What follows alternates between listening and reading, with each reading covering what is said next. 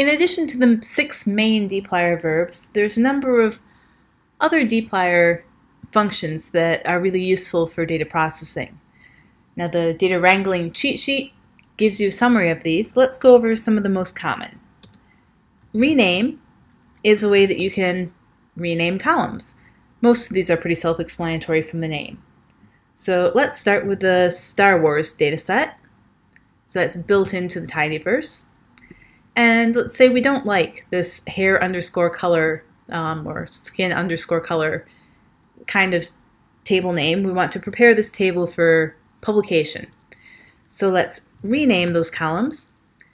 Now rename takes the argument name is the new column name. So let's say hair color, and that equals the old column name. So hair underscore color spelled the American way. Okay. If your column names are variable names, so they're only letters, numbers, and underscores and full stops, and they don't start with a number, then you don't have to put them inside quotation marks or backticks. You can, nothing bad will happen, so put them in backticks or inside quotation marks. But if they do have things like spaces, then you have to put them inside of backticks or quotation marks. Okay, so this is a way that you can rename your columns. You just separate all of the columns that you want to rename with commas. So we could make name with an uppercase N instead of lowercase n, and it doesn't matter what order you rename them in. Now, almost everybody gets confused at some point and does this backwards. So sets name equals uppercase name. So the new column name on the right side of the equal sign, you'll get an error that says can't rename columns that don't exist. Column name doesn't exist. So that error should just tell you, oops, you put them in the wrong order. It's really easy to do. And then you swap them around.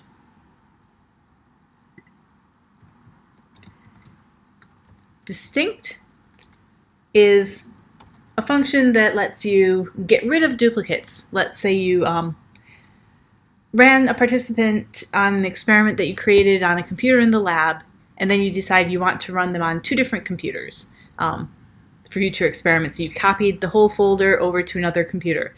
Now you want to merge together those 2 data files, but you have the data from the same subject in both of the data files.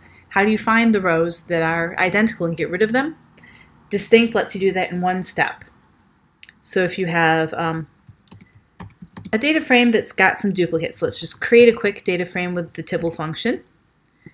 So let's set the IDs are 1, 2, 1, 2, 1, 2, and DB is 1, 2, 3, 4, 1, 2. Okay, so here we've got this first row and this row are identical. These 2 rows are identical. If you run the distinct function on that data set, you have to spell it right. It'll get rid of the duplicate rows. They have to be duplicates for every single column. Make sure that you really want to do this before you run this and that you're not getting rid of data that are identical but actually represent 2 different observations. The next function that's useful is count. It does the exact same thing as the combination of group by and summarize.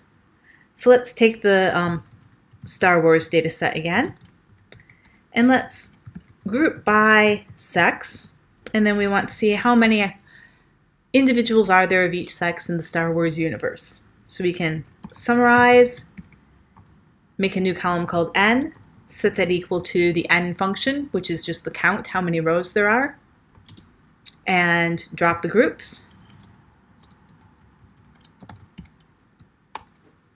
Okay. So all that the count function does is just a really quick shortcut for that. So the first argument is the data set that you want to count. and the next is the columns you want to group over when you're doing your count. It will just return the grouping columns and the n. So we also have gender here, and have feminine and masculine coded asexual characters in the Star Wars universe. Okay, slice is the next function.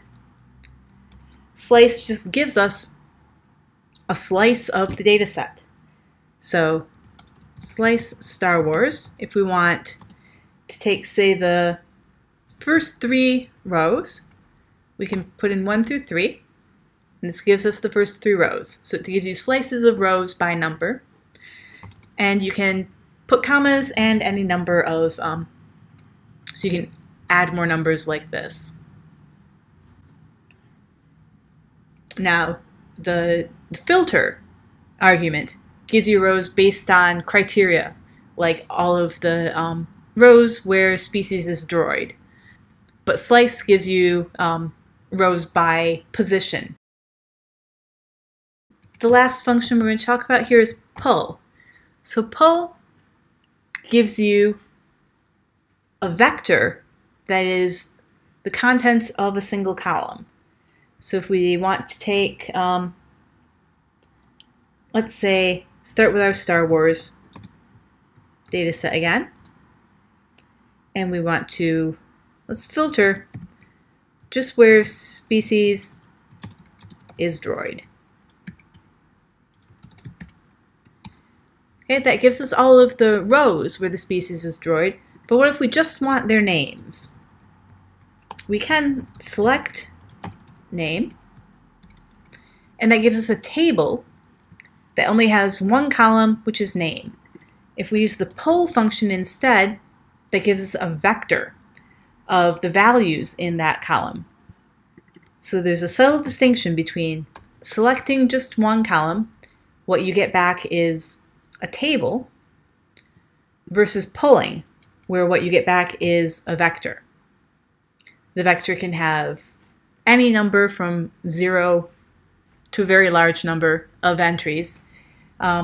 So we sometimes might ask you to return a value and make sure that it's a vector, not a table.